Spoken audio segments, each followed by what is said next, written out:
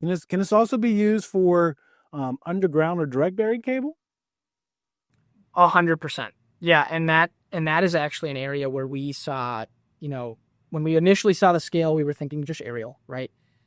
But during the development process, as a salesperson, you need to get as much, information from the field as possible. So I was still asking every customer I met with, hey, do you see this very often? Especially when I'm traveling out in, let's say, Iowa, a lot of underground plant. Um, and we just learned that there are more cases where it happens underground as well. So it's designed for both. Again, this being a two-part, it doesn't need any, air moisture to cure. It doesn't need any UV to cure. It's going to cure based off of the formulation, part A and part B.